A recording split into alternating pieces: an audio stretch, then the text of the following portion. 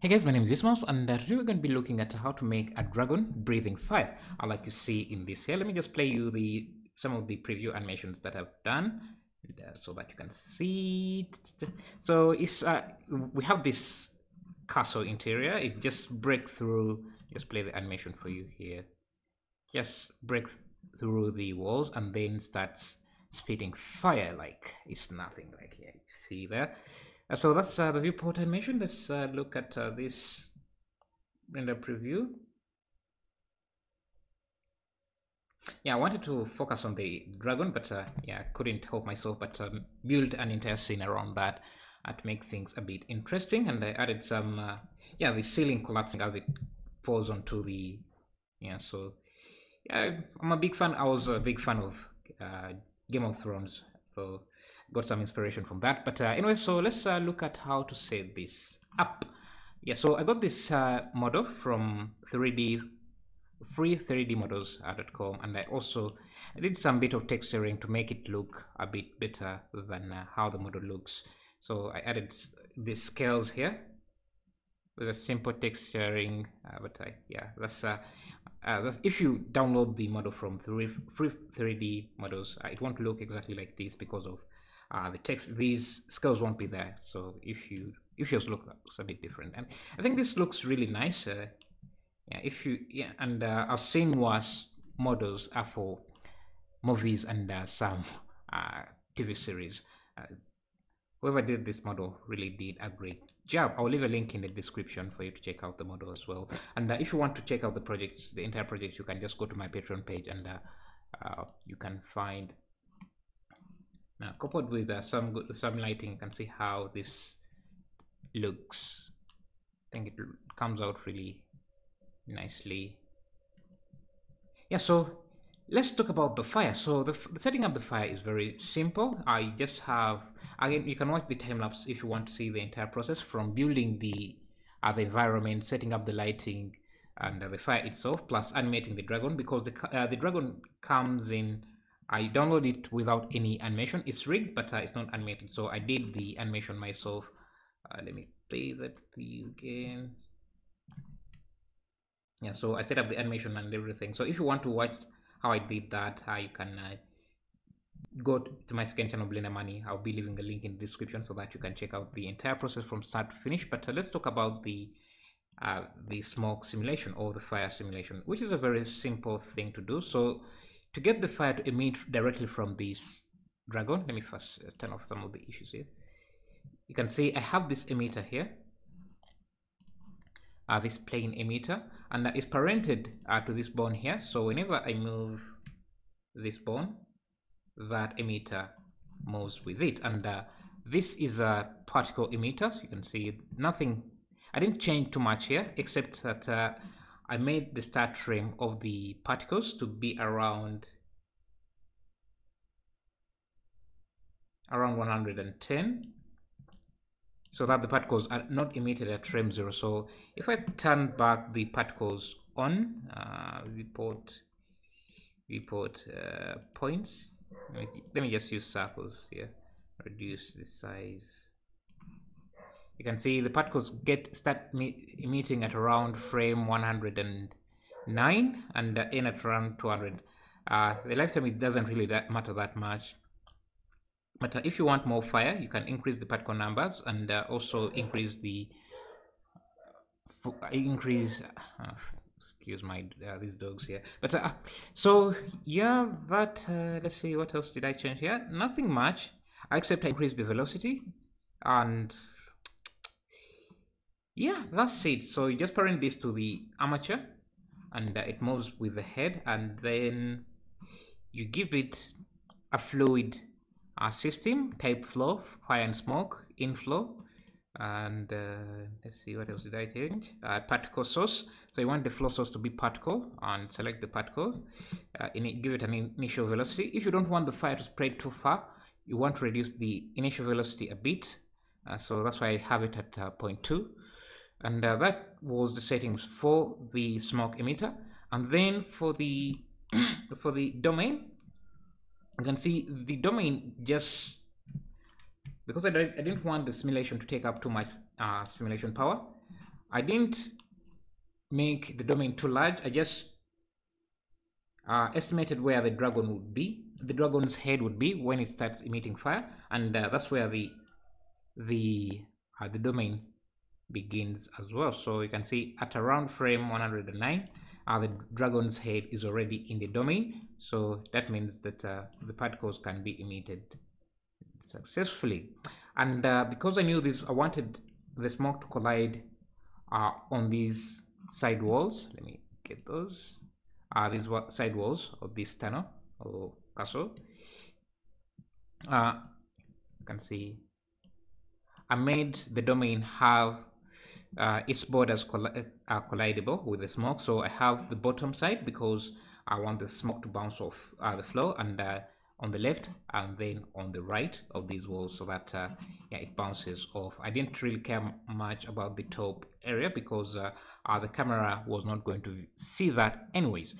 Then for the domain, the kind of the settings I used, I just increase the resolution to 120, and if your computer can handle it, you can increase it to even a higher. The higher the resolution, the better the quality, but that is going to come at a cost of your computation time. Then I should have turned on adaptive domain because that reduces the computation time, the simulation times a bit. I think that's the settings I used. I didn't really change much here, and I think the results are good enough for what I was going for. Uh, yeah, I don't think I changed much. Maybe I changed this vorticity. I'm not sure though, but I didn't really touch.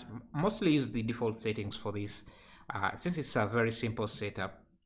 The difficult parts would be to animate the dragon and yeah, and the environment, which you can watch on my second channel, Builder Money, as I said. But let's look at maybe the other thing I could talk about is how to make this collapsing top. As you can see, when the dragon comes in, it breaks through the walls, and we have these secondary particles as well that are just particles from this emitter, and I'm using some of these fractures as a particle instance here, and I'm emitting those so that we have some extra debris collapsing into our scene. Again, you can watch this in the time lapse how I set up these. Let's see what else. What else?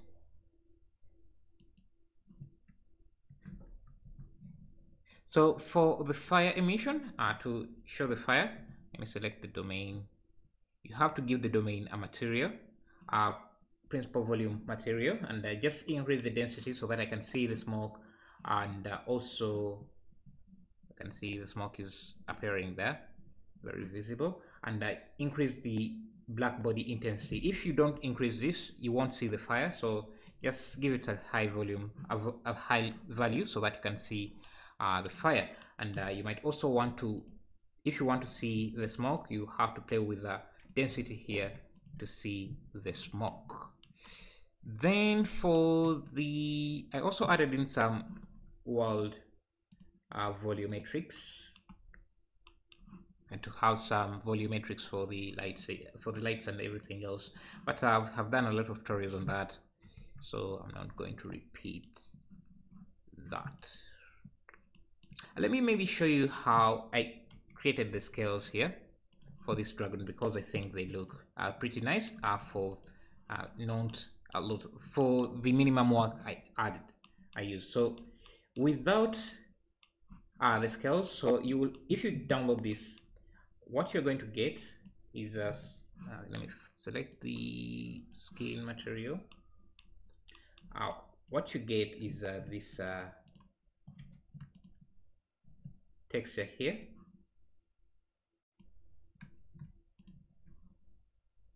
So the dragon basically looks like this, without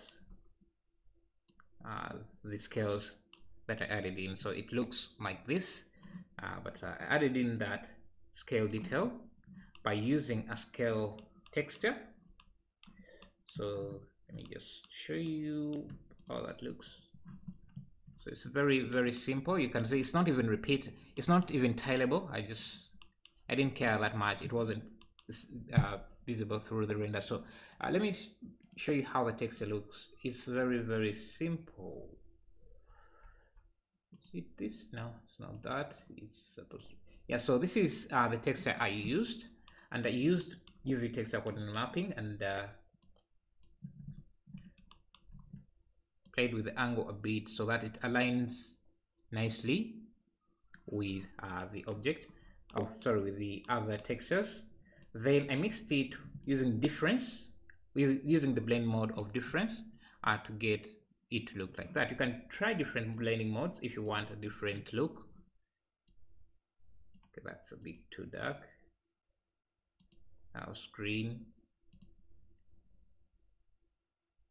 So you can try different blending modes to get a different look, but I found the difference blending mode made things look much better. And if this is in the if you're looking at the final material, you can see how it looks much better. So let's try multiply. Let's see. So that would be dragon, I think. Let's see, overlay.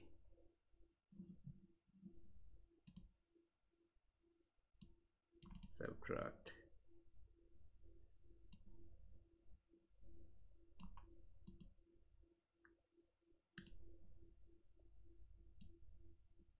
So you can make some cool looking dragon. This already looks way much better. And if you want to change the color of the dragon, let's go back to difference. You can even add another blending mode here. Change.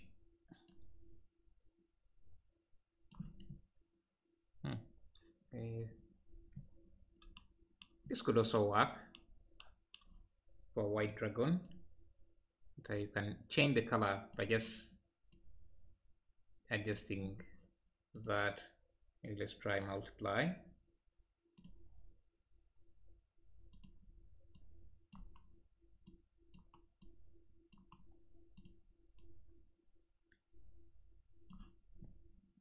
So that's how you can get dragon to look different. But yes, so that's it. Again, the time lapse is going to be available on my second channel, Data Money. So if you want to watch that, you can look at that bad boy. Now just play the animation one more time. Where is this? Is this?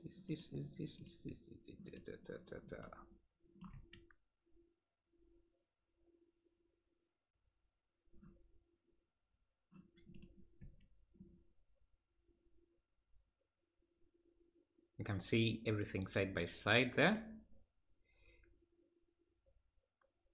And I did this in a span of 2 hours, I think. So imagine if you spent a day or a week working on this with a powerful computer, how much detail you can add in there. Yeah, so that's it. Thank you for watching. If you're new here, you can leave a like, subscribe, and I'll see you in the next video.